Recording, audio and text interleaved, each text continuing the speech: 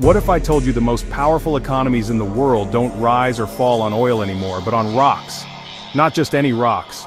Minerals so small most people have never heard of them, but they're buried deep in your smartphone, your electric car, our fighter jets, even the satellites circling the planet right now.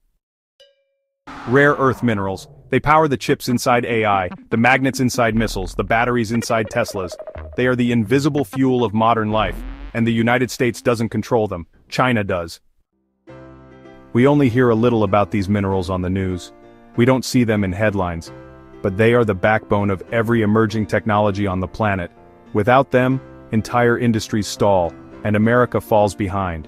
And if China decides to flip the switch to stop exporting what we need most, we need a backup. I'm about to tell a big chunk of the story, but it ain't over yet. So take a quick second and tap subscribe. And if you would be so kind, give this video a like.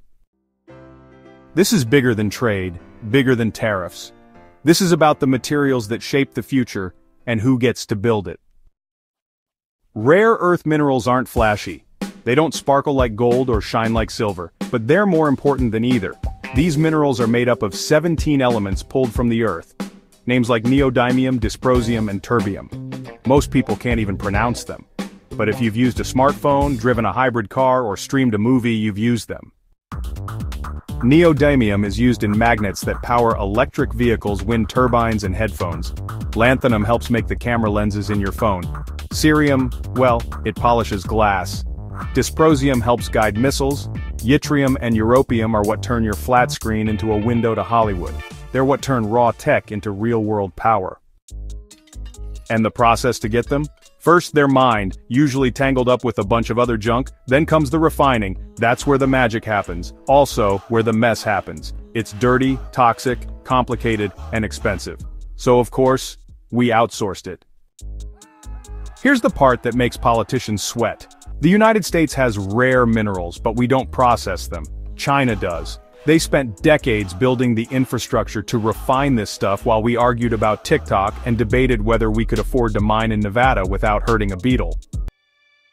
Now, China refines over 90% of the world's rare earth minerals, including the ones we dig up. We dig it, we ship it, they refine it, we buy it back. It's like growing your own coffee beans, handing them to your neighbor to grind, and they charge you for a pot of coffee. But you want coffee, and they have the only grinder. So you pay. And if China decides to stop grinding that coffee, we've got a bunch of coffee beans with nothing to drink. This has already happened. In 2010, China cut off rare mineral exports to Japan over a political dispute.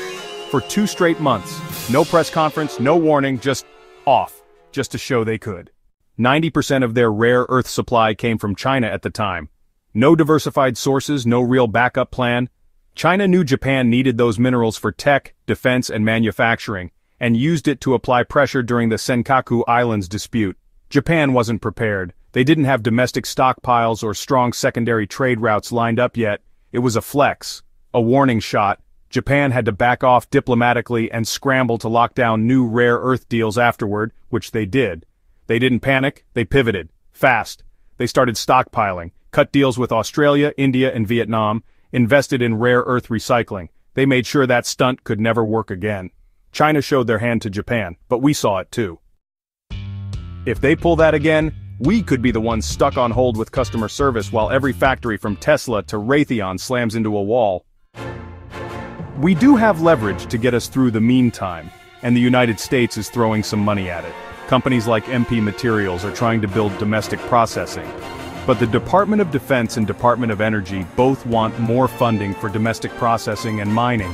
When the cameras are on, lawmakers say the same thing. This is a national security issue. Both parties say it's critical, it's urgent. Industry leaders are shouting it even louder. We're way behind, if we wait, we lose.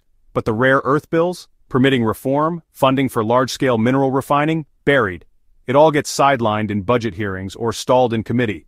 Democrats have opposed fast-tracking U.S. mining projects, even if they're for clean energy or defense, because of environmental concerns. And right now, some of those lawmakers seem to think we've got more pressing issues to sort out in El Salvador. Meanwhile, Australia is stepping up. So is Vietnam. Even Greenland's on the list now. Because nothing says global crisis like considering an island of ice your backup supplier. Japan's hunting for deep-sea minerals, Canada's building trade deals. Everyone's whispering what if China cuts us off tomorrow and realizing, yeah, we might be screwed. There's also a push to recycle minerals from old electronics, which is a great idea if you know where your old flip phone from 2007 is. But make no mistake, the race is on. And so far, China's still lapping us. Investors are watching this mess like it's Shark Week, because when something essential becomes unstable, the money moves fast. Stocks like MP Materials have spiked. Mining ETFs like REMX are getting attention. Any company tied to electric vehicles, defense tech, or battery storage is suddenly in the spotlight. Trump is calling for rare mineral refining plants to be built directly on U.S. military bases. No middlemen, no waiting on Congress, just make it happen. He triggered a Section 232 investigation to hit China with tariffs if they keep undercutting us on critical minerals. He's also unlocking Defense Production Act funding and calling for a new mineral investment fund to get real money into U.S. mining and refining. Now, not 5 years from now. This is what smart investors are paying attention to. There is a world of opportunity here. This is when we watch close and jump in early. It's also a good time to notice what lawmakers are focused on. Are they on the news, talking about one of America's most important issues, or gang members? This isn't about being green, it's about being first.